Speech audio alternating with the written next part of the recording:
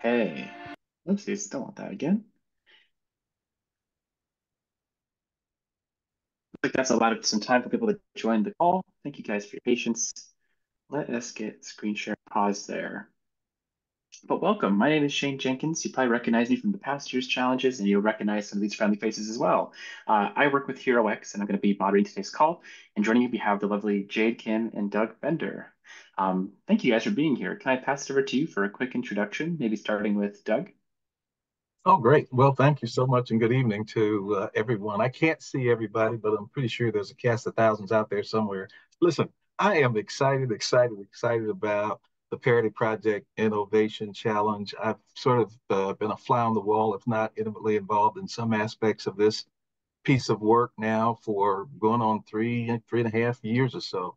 Um, it has proven to be a tremendous opportunity, really, for all of us. And so I just want to thank you all for being a part of it. As some of you might know, I am the immediate past chair of Base 11's board of directors, and I still sit on the board of directors, and my passion has not waned at all. And so I'm always willing and looking to seize on the opportunity to be a part of these kinds of conversations, a part of these kinds of presentations, and I hope you do as well. Listen, I want to just say one more thing before I turn it over to Jade. And some of you may have heard this before, so I'll apologize ahead of time, but I'm so passionate about this. One of my favorite of modern day philosophers in all the world is a woman by the name of Sarah Von Brannock, who says this: the world needs dreamers and the world needs doers. But what the world needs most are dreamers who do. And so the folks at Base 11 and the folks at HeroX and you, I think, are individuals who love to dream, and equally important, folks who love to roll up their sleeves and get something done. We have a real opportunity to bend the arc of history. We have a real opportunity to be able to impact the lives of so many other people in so many different ways and learn in the process and to take advantage of whole new networks and opportunities, mentoring and so forth. And so I hope you find this interesting. I hope you find it exciting. I know that I do, and I'm so much looking forward to seeing some of the entries, if not all of the entries, that get made during this particular round and cycle of the Parity Project Innovation Challenge. Thank you so much for allowing me to take some time up front. I appreciate it. Jade?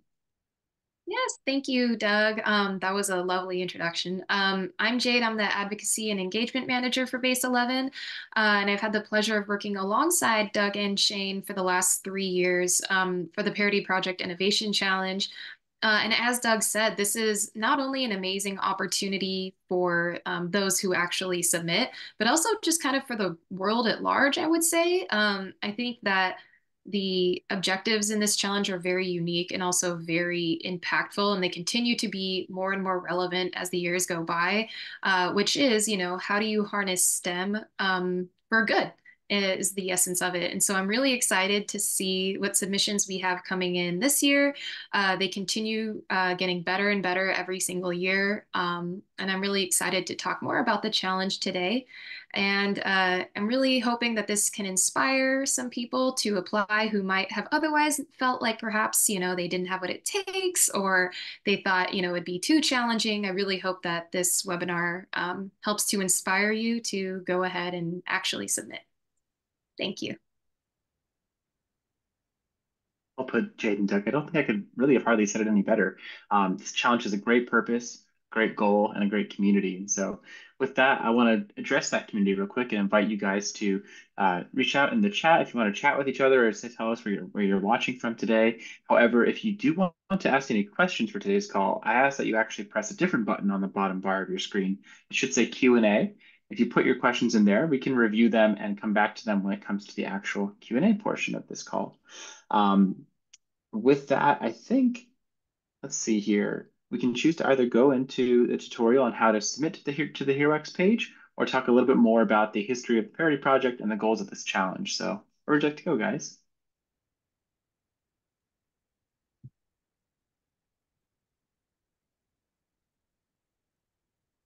Perhaps we should All dig right, into the history first, and I think that'll kind of contextualize it a little let's go better. for that, Jade. Thank you. Mhm. Um, Okay, yeah. So as I mentioned, this is our third year doing it. We are partnered with Sigma Pi Phi, aka the Boule, and we actually have one of their most amazing members here on this call, Doug Bender. So Archon Bender, if you wouldn't mind, maybe just kind of explaining the relationship between Base 11 and the Boule and how that kind of led to this amazing challenge. Okay, great. Thank you for that. I happened to be in the room. I may have been washing dishes or something like that when the idea was spawned, but it was a great idea, so I'm going to take partial credit. No, I'm not. The About almost 4 years ago now, the Grand Sire Archon, the chairman of the board of Sigma Pi Phi fraternity, and the founder of Base 11, Landon Taylor, were engaged in a conversation, and one of the things that came out of the many things, frankly, that they talked about was the idea of being able to offer some creative way for more and more people of color, especially young Black people, to be able to lean into and move into the STEM space. Because, quite frankly, that just simply represents an opportunity to not only do good and do well at the same time. In other words, come up with a brilliant idea that might change the trajectory of the world, but it was also a little selfishly an opportunity for someone to be able to achieve economic parity. There's a larger conversation, if you will, about economic parity. Um, we represent 13.4% of all Americans, but we don't represent 13.4% of the workforce or the labor force that's in various STEM related fields. And this is a huge opportunity because we know that it is completely the way of the future. Understanding, appreciating, applying, participating in, and living the whole world of technology. And so, thus was born the Parity Project Innovation Challenge. And so, Sigma Pi Phi, a little bit about that organization, I think it's important.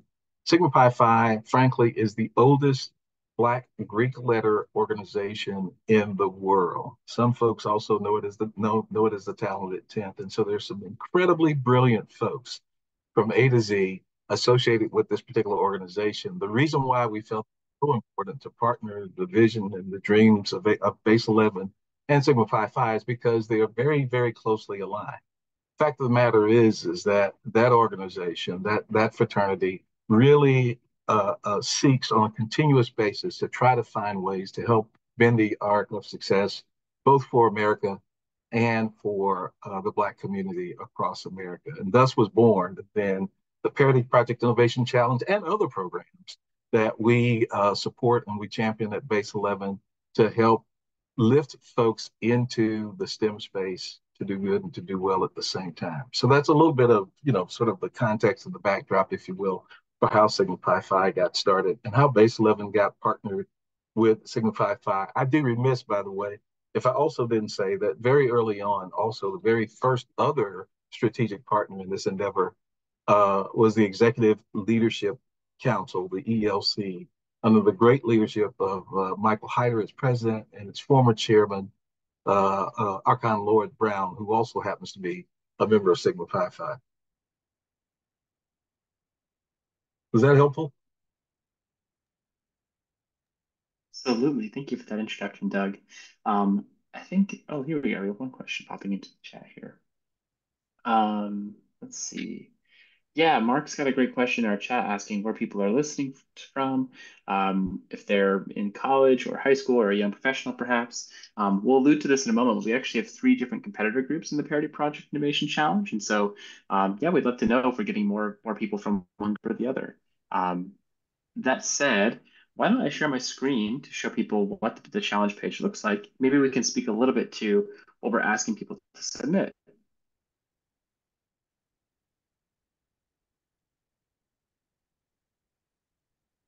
Hope it's just loading. Pardon about that. Okay, so here at herox.com/PPIC, you'll see that we've got this year's version of the Parity Project Innovation Challenge. Now, Doug was giving you a little bit of a background, which you can find more information on in this About the Sponsors tab here, if you'd like to learn more about the Boule or Sigma Pi Phi, as they're also known. But coming over to this Summary tab, we'll make it pretty clear. We need your bold ideas to answer a big question. How can technology help achieve economic parity for Black America? Um, Doug, would you mind speaking a little bit further to why you guys chose this particular approach to this problem, and how you settled on this form of the challenge concept? Yeah, thank you for that. It's pretty simple, right? Again, when you look at the fastest growing, highest potential for economic to achieve economic parity jobs and industries, they're all in the STEM space. And so one of the things that we initially took a look at about 4 or 5 years ago was the 10 fastest growing STEM channels. And we have been passionately pursuing the top sort of 4 or 5. But it was pretty simple for us, right? I mean, again, I focus on the 13.4% was a simple anchor statistic. But if you look at some of those other areas that really seem to matter most, we are not there. If you look at, for example, in the legal profession, which has which has a lot to do with supporting that STEM space and other spaces as well. We're probably about 5% of that particular professional population. If you talk about scientists, if you talk about medicine, et cetera, we're still woefully behind in those areas and in those spaces. And so, to be able to achieve economic parity, and I mentioned this once to I found a Landon Taylor. I said, if in fact you had economic parity, particularly for Black America, you would actually significantly change the gross domestic product of this country and its position of national security, and you would wildly expand the middle class in this country, and of course that is the whole idea because when you think about it, the middle class is in fact the economic engine that runs this country in terms of its financial prowess. And so there were all kinds of reasons, if you will, for us to be able to sort of focus in this particular direction. STEM is the way of the future, and supporting all those things that can actually help to lift up the country in so many, and the world by extension, in so many different positive ways. It really has a great opportunity for a ripple impact that will probably continue to impact lives for many, many, many, many, many, many years to come. Thank you, Doug. I appreciate that. We Mm-hmm. even had somebody in the chat asking a little bit more about what STEM really stands for, and I was typing a response there to say, although STEM literally stands for science, technology, engineering, and math, it's become a bit of a broader term to include just what you said, Doug, which is a variety of areas that have been growing in this day and age and really do hold a lot of potential for development and I guess like you said, kind of getting in early as you head toward as we're predicting their growth over the next few years. I was chatting with somebody just recently. I'm glad you brought that up. Whoever it was that raised the question, um, I was just chatting with someone the last couple of days ago, and they have a much smaller, localized initiative going on in the central part of the country that speaks to STEM, and they call Plus AD, Plus Art Mm, and Design. There's so many different twists and turns on the acronym. Some folks are calling it STEAM now, in order to give a nod in the direction of the arts community. But to your point, and I think it's a critical point, right? I mean, there's a ripple impact, if you will, on almost every other profession that you can think of through the STEM space. And so the idea is to be able to get individuals who might be interested in pursuing opportunities, education, and careers in that particular direction. I'll give you one example of a profession that I can think of just off the top of my head that really can support the notion of STEM training, STEM careers, STEM education. Accountants, right? When you think of accountants in the sort of the normal common sense, this is really all about numbers. But the fact of the matter is that, whether you're in consumer goods, which is where I spent pretty much my entire career, my entire corporate career, the fact of the matter is that, pharmaceutical companies and astronauts and you know and other aerospace driven kinds of organizations and companies like Collins Aerospace or Dassault Systems, they all need accountants. So when you really think about it, there is this incredible ripple impact where you can really truly see some connections to it all. Even in recent conversations I've been having with folks around the country, we've been talking about things like the arts, if you will, and you know, particularly in music. We think about the great entertainers in the world today, like Beyonce and the Beehive and all of those other great individuals, those celebrities out there today. But nobody really, or not very many of us, stop to think about behind the scenes work that has to take place in order for those folks to shine the way that they do. It's all about STEM. Well put, Doug. We often referred to that when I was growing up as like the people who were working the pipes down below, the people who you didn't realize were so important, but were essential to teams functioning. Mhm. Um, that said, we've had a couple questions come in from one of our viewers, Demetrius. He wanted to ask where he can learn about past winners. And so I wanted to show him that if you're in this summary tab here, you can actually scroll down past the challenge information here, where we talk about timeline, prizes, which we'll circle back to momentarily, and then the judging criteria. And it says if you're looking for inspiration, check out the winners from prior Parity Project Innovation Challenge cohorts. And so you can click on these, and if you choose to open them in a new, oopsies, in a new tab, you can view the winners from, oops, sorry, that was not the link that was supposed to take me to. You can view the winners from prior years by going to those challenge pages. So let's try this one. Here we go. So here we have the winners from last year, and it describes who they were, what their solutions were, and then where they placed. And as you can see, we had each of those categories as well for the different age groups. So why don't I talk a little bit about that, just to make sure people understand how this challenge is structured. But if you come again to the summary tab, you can see that just like last year, if I scroll down a little bit further to this prizes section, we have the three age group or career group categories. We have high school juniors and seniors, college and university students, and early career adults to entrepreneurs, up to age 34 for all of them. And so in these various groups, you'll be competing against your peers for prizes. So only high school juniors and seniors will compete for these prizes, and the same for these columns, respectively. So once you would have submitted to this challenge, we ask that you either submit by either this early submission deadline, which is March 1st. The advantage of doing that later this week is that you have a chance to receive some early submission feedback from our team, where we can tell you what you might improve on or update before the final submission deadline of March 12th. Should you submit before either of those deadlines, very least by March 12th. You'll be judged by our team of judges from both Sigma Pi Phi and Base 11, who will evaluate you against these judging criteria, which are lower below or further below here. And notice as well at the top that there's all these little headers. You can jump to each of these sections if you're not sure what's involved. But yeah, so this should cover a little bit about what exactly we're looking for. You can take a look at past examples of solutions and see how they actually did a really good job of satisfying these criteria.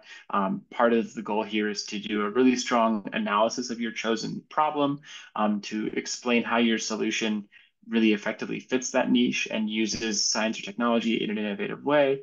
And then we also would like to see how feasible it is to implement your solution, and then what the planned outcomes would be. So keep these in mind as you're completing your submission.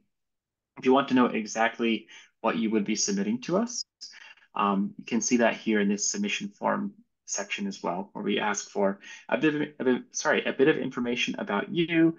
You declare which of these age groups you belong to, and then here are the questions that ask you to tell us about your actual chosen disparity. So we'll get into the submission process in a moment, because I can show you what the actual tutorial or like process looks like. But I think we have one more question as well, and that person has asked if this challenge is intended to take action in a particular community, say just one state or a state-by-state basis, or if solutions need to be more broad and nationally directed? I'll jump in on Doug or this one. Jade? I'll Yeah, go jump in for on it. this one as well, if you don't mind. Didn't mean to jump ahead of Jay, but I was just thinking about all of the various submissions that I have seen in the past. And let me just say for the record, this incredible challenge is not limited to time or space, right? And so it's really, I think the thing that really matters most, and the focal point of what matters most is your great idea. And please don't think for a minute that your idea isn't a great one that might impact people in a particular community or might impact the globe as far as that's concerned. I'm thinking of one Parity Project Innovation Challenge participant who ended up winning their category.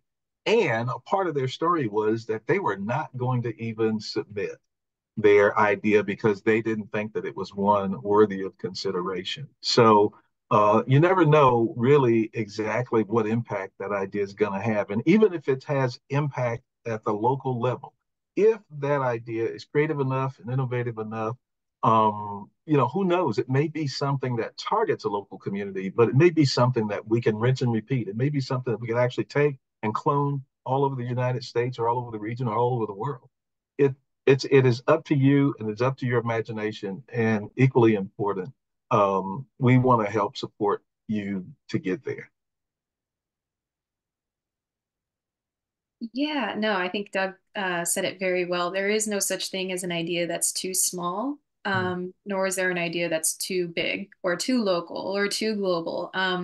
Really, your imagination, the sky is the limit. Again, because this is all about ideation, and this is all about like even if you think your idea is completely like out of the realm of reality, there's still something to be said about getting it on paper, and who knows what will come of that, just the process of putting words and concepts to your ideas.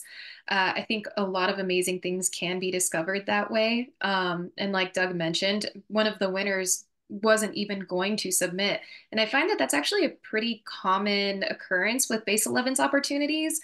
A lot of times we have spectacular students and early career adults who whether they complete a program or they win a prize, a lot of them often start out with imposter syndrome, thinking, "Oh, my ideas aren't good enough," or like, "I can't really see myself being successful, with this venture." But once you get past that barrier, kind of that self-imposed barrier, you'd be very surprised what you're capable of and how much your ideas can really go for. So if there's one thing to take away from this webinar is that just don't second guess yourself. No matter how big or small you think your idea is, it's always worth just putting yourself out there, because the worst thing that can happen is, maybe you're not chosen this year, but that's it. Because the best thing that can happen is a life-changing trip, amazing opportunities for networking. And even if you don't win the grand prize, this is still very much something you can put in a portfolio or put in a resume. Just the idea that you had the initiative to create this amazing proposal that's not only STEM related, but it's also altruistic. You're creating something that will make the world a better place someday. So no matter what happens, you will walk away with something, even if you don't win the grand prize. Well said. Oh, I love that, Jade. I love that, Doug. Thank you for that feedback. Yeah, I mean, if you take a look at those past winner profiles from prior years, or even check out some of the webinars we had where they featured on them, they've got some pretty inspiring stories. And I would like to extend that invitation to you all to consider applying and being one of those names and joining us in this. Um, it looks like we've got one more question that might be related to the submission process, so I'll bring it up. And if someone has asked what advice we would give to competitors who are less comfortable with the public speaking portion of this process. For those who don't know, a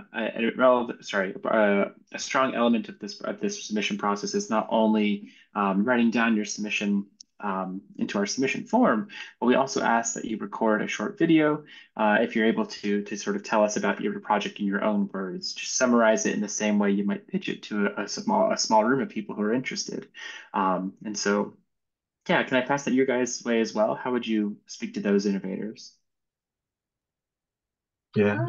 Jade, you wanna take that one? I've got my thoughts as well. Yeah. So just speaking from very personal experience, I've had a lot of jobs in the past that required some public speaking, and the way that I kind of got over that is literally just practice. Like I would, if I was like stuck in traffic and alone in my car, the key point is to be alone. If you can be, that helps a lot. I have a partner in the next room, and even him overhearing me can sometimes get in my head. But if you can like just lock yourself in the car and just practice saying it out loud, it'll feel very weird at first. But the more you do it, the more natural it will sound. And at the end of the day, you really want to approach it as in, you're talking to a friend you're very comfortable with. And like, how would you talk about this to them? Because again, like nobody's judging you. Nobody is, all of those thoughts in your head that might make it seem embarrassing. They are just thoughts. So I would suggest practicing by yourself as much as possible, and also just watching videos of inspiring speakers, whether it's Martin Luther King Jr. or like a TikToker, just watch those videos and kind of see what they do and just go for it. That would be my advice. I'll add a couple of things. I think all of that was perfect that Jay just shared, by the way. But a couple other things to consider. Um, this isn't really a public speaking contest. You don't get sort of judged and based upon your ability to hold rapt attention to. And so, please know one thing that I think is really critically important: the folks who are looking at your video submission, they are rooting for you.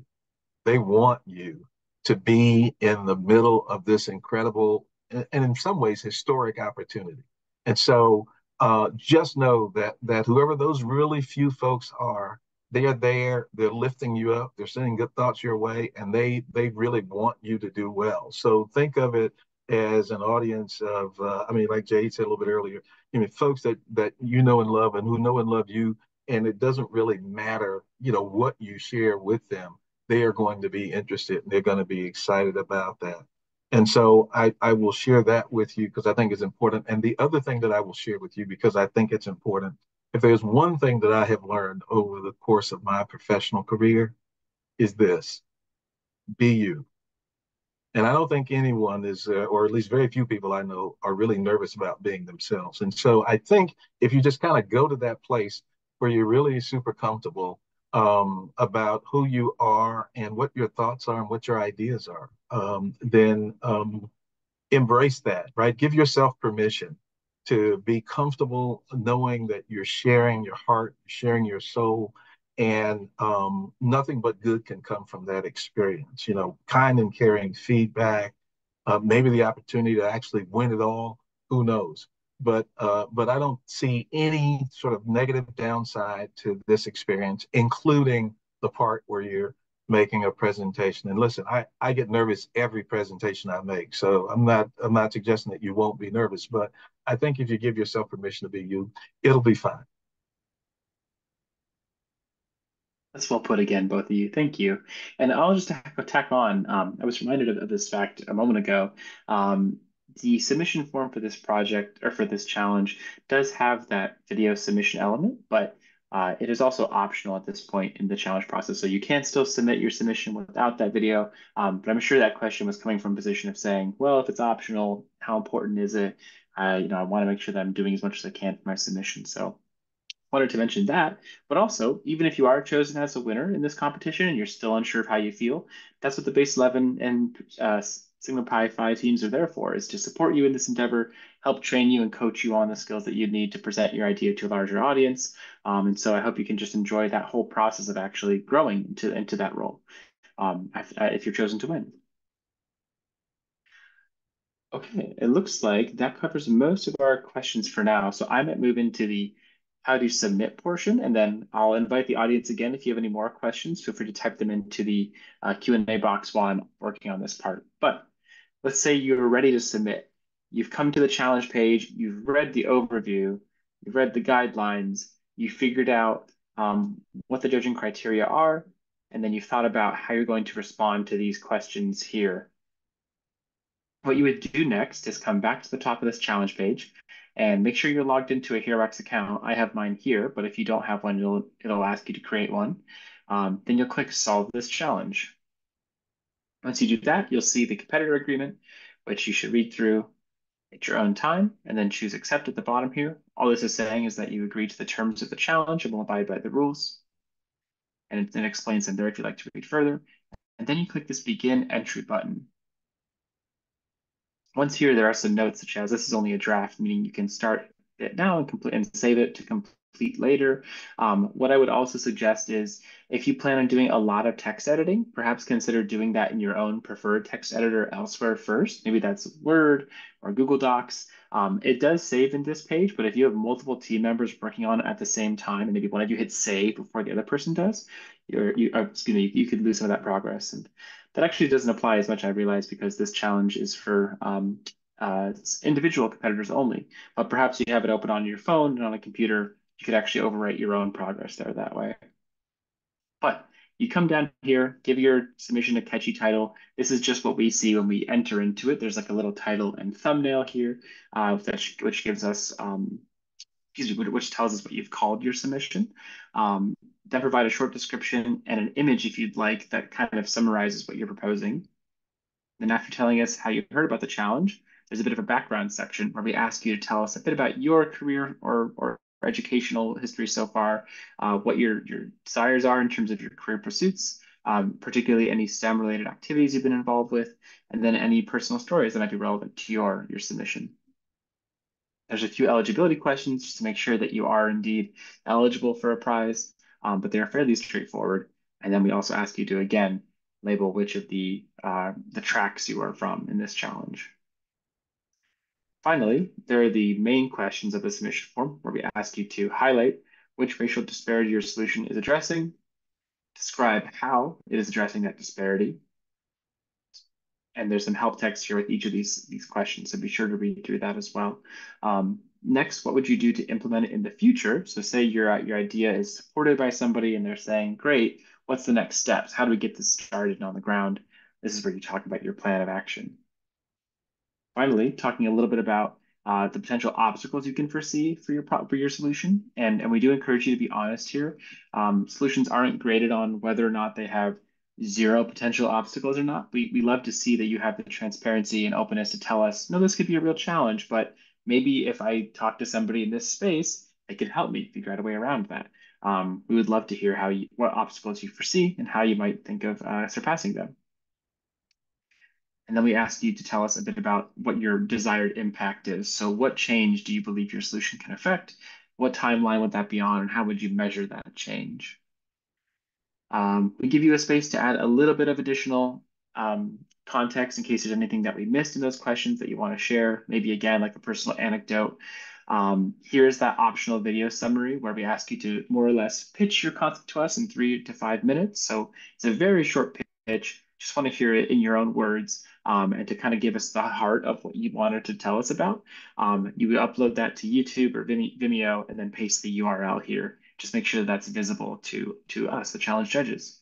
And then lastly, we do ask that if in making your case for why your particular parity issue is relevant and can be fixed by your chosen solution, if you reference any academic resources or news articles or other places to gain information to support your case, we would like you to reference those here. You're welcome to put that in the format that you prefer, but we do give some advice on how to look up some better ways to do that. Once you've done that, you can actually click this Save and Preview button. And let's see, actually, it needs a quick title here real quick. And then normally you would have everything that you've typed into this section here, but since I've only done a little bit, you're just seeing that. You can always come back though and re-edit that submission or just click Submit Entry once you're ready. But yeah, if you haven't completed all the sections, it'll let you know that there are some required fields missing, but you can always come back to this page up until that submission deadline to edit and resubmit. So say you submit to the early feedback deadline, we give you feedback, you can come back to this page, click Edit, resubmit, and then you'll have your newest version updated. I think that about covers the process for actually submitting. I'll check to see if any more questions have come in since then, but Jade or Doug, would you like to add any context to that? I think you covered it fairly thoroughly. Yeah, I don't, let's see. Yeah, I think you covered it from my end that I can see. Sounds good. I think we're pretty set then. We don't have any different questions except we had one submitted, looks like through the registration portal earlier, where someone asked if Base 11 offers year-round challenges like this one, or if you have any other ways to be engaged. Do you guys want to speak to that at all before we wrap up? Yeah, definitely. So although this challenge concludes in a couple weeks, we do have opportunities that are year-round, including the Boulay Base 11 Fellows Program, as well as internships for the summer, as well as the academic year. All of our opportunities can be found on our platform called Base 11 Digital. You can either download that on your phone or visit it on desktop. It's a completely free platform. All you do is sign up, and then you have access to everything we have to offer. Base11.com/digital is how you can find that, or just base11digital.com. Oh yeah, it looks like we're gonna visit there right now. Should come up. Yeah, hopefully we give that a second. Sorry about that. Yeah, there's also a newsletter you can sign up for on our website where we do try to keep everybody abreast of the latest opportunities and resources. Um, but I would say the best way to do it is to just join the platform, and then you'll get real-time notifications when new opportunities have been added. That's wonderful. Thank you for sharing that, Jade. And my apologies, I couldn't get the tab to load. It seems like my Oh, Wi-Fi is focusing mostly on Zoom right now. So I am going to put the link into our chat there in case anyone's curious. But yeah, I think that does just about cover it. And the reason I came to this about the sponsors tab is I believe there's a little bit of that information here too. So you guys can find that link and some more information about what's going on at the moment. But with that, I just want to thank our panelists. Oh, Doug, please go ahead. I'm just going to add a couple of things that sort of popped into my head because I think is really critically important. And this is a big piece of what got me excited about the Parity Project Innovation Challenge. Let me just say this, though, before I forget. I think we'd be sorely remiss if we didn't acknowledge again the incredible work and championship and support that we've been receiving with this work in partnership with the Boulay and very specifically the head of the Parity Project Initiative for the fraternity is a gentleman by the name of Paul Griffin. He's located out of Dallas, Texas, and he is just a yeoman in this particular work constantly, day in, day out, week in, week out. He's traveling all over the country and sharing the good news, the gospel of the Parity Project within the fraternity and even outside of the fraternity. And I think without his deep involvement and support, I don't know if we'd be where we are today, and we're in a pretty good place. I also want to say this because I think it's just so inspirational for me. I had the really good fortune about a year and a half ago now to be with the first cohort of winners to in their travels. They as a part of the prize package, if you will, for them, they ended up in New York as guests of J.P. Morgan Chase, and some of the top senior executives in that organization came together, including one or two of the top officers from Sigma Phi. Now that I think about it, but they met up in New York, and the winners were able to sort of do their pitches, if you will. Got some great real time feedback, wise counsel, encouragement, and engagement. I mean, they were really impressed with these folks. And then as a part of that whole package as well, and I joined them also in Washington, D.C., where the Executive Leadership Council, which has as its membership something like the top 800 or 900 C-level Black executives across the country and really around the world. And several of those individuals were in attendance there when we were hosted by those folks in Washington, D.C. They showed up very specifically for the Parity Project winners. And as a result of some of those pitches, some of those individuals were able to get further connections and further contacts of some folks who were interested in investing, private capital in their ideas. And so it was just an amazing time. And of course, we also got a chance to spend some time at an unnamed museum, but we had a lot of fun. But equally important to that visit, we also spent some time at a place called the White House. And that was an incredible experience as well because these winners were able to pitch their ideas to senior level folks at the White House. I think unfortunately the president and the vice president were out that day, but we were about as close to them as we could get. And then finally, kind of to wrap up that whole experience and that whole journey, we were able to, again, all expenses paid. We were able to get them down to Nassau, the Bahamas, where the Boulé, where Sigma Pi Phi held its first international conference in almost its 120-year history. And there was a special program there that honored and recognized those winners and gave them an opportunity to be able to be an active part of a discussion about the work that they did, the dreams that they have, and they were able to also interact with a number of folks there in attendance who were doctors, lawyers, were professors, and were actually even college presidents and chancellors. And so they were able to have this incredible exposure to this incredible ecosystem that allowed them to see what's possible. And after all, that has been the mantra for Base 11 ever since it started: access, awareness, and belief. And so I think it's a marvelous opportunity, one that I certainly didn't have when I was coming along. I'm not much older maybe than some of those folks that we're talking about now, but fact of the matter is that, man, what an incredible position to be able to be in. And as Oprah Winfrey once said, sometimes God can dream for us, can dream a bigger dream for us than we can dream for ourselves. Dream big and pursue that. You never know what the end result is going to be, but I guarantee you'll have a lot of fun. That's three great speeches today. You're on a roll. So thank you for that.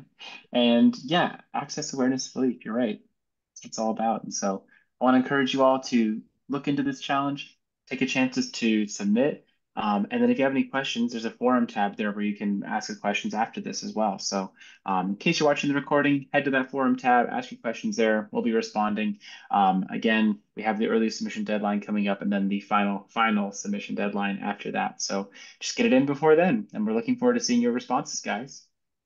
With that, I want to thank our panelists and thank you all for attending. This recording will be shared in a couple days once it's fully edited, but that's all I got. Any final thought notes, guys? No, I think you wrapped it up very nicely. All right, way to go, team, and take care, you all. We'll see you on the challenge forum. Thank you. Bye. Bye, y'all.